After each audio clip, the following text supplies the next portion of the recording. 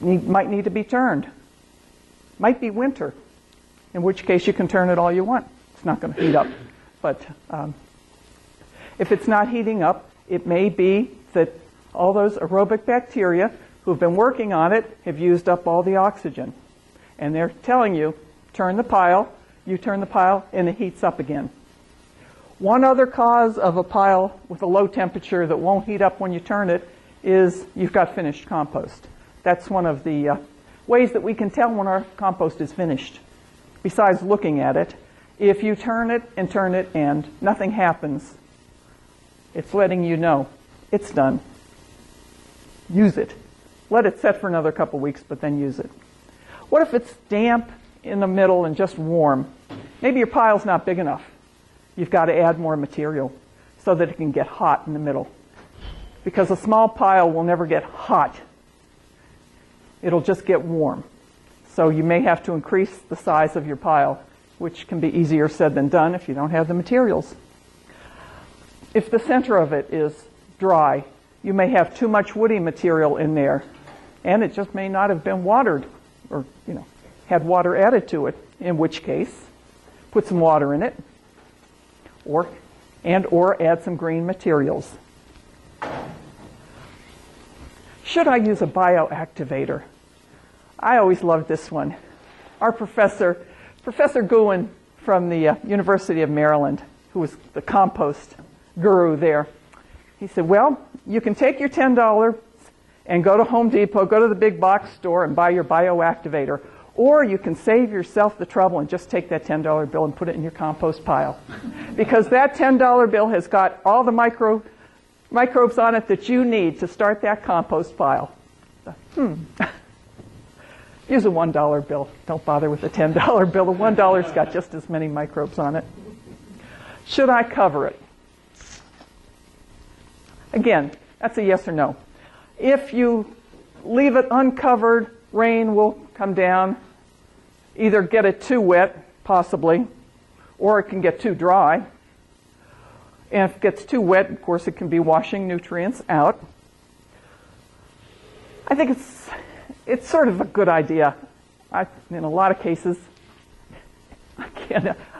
covering it keeps a lot of the rainwater out and can keep the moisture in.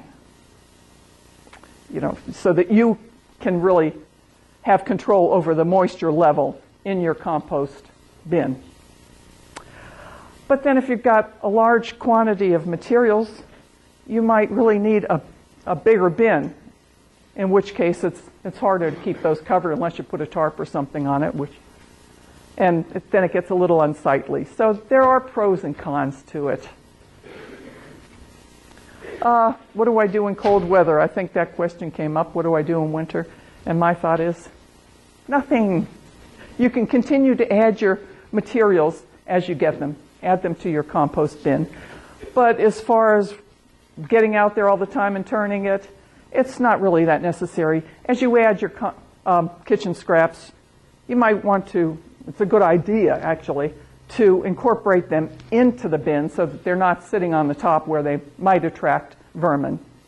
But as far as really getting out there all the time and turning it, it's not going to really work, when I say work, decompose that quickly in the wintertime because of the temperatures. So just sort of take time off and just add your materials and relax. Get ready and plan on what you're going to do with your compost come spring. I believe that's it. Of course, that's a compost tumbler. That looks like a nice homemade compost tumbler. Actually, this is sort of setup that I have. I've got a compost tumbler, and I also have, sort of like the Earth machine, a nice stationary black tub. When you're having a compost tumbler, they always tell you the best thing to do is, fill it up all at once. It's like, yeah, and who's got all that material at one time? Well, I stockpile my stuff over the year, like all winter long. Everything's going to go into my little black bin. Come spring, when the temperatures start to warm up, I'm going to move it right into the tumbler, all at one time. It'll fill that tumbler up in a couple of weeks. This tumbler is going to have great compost in it.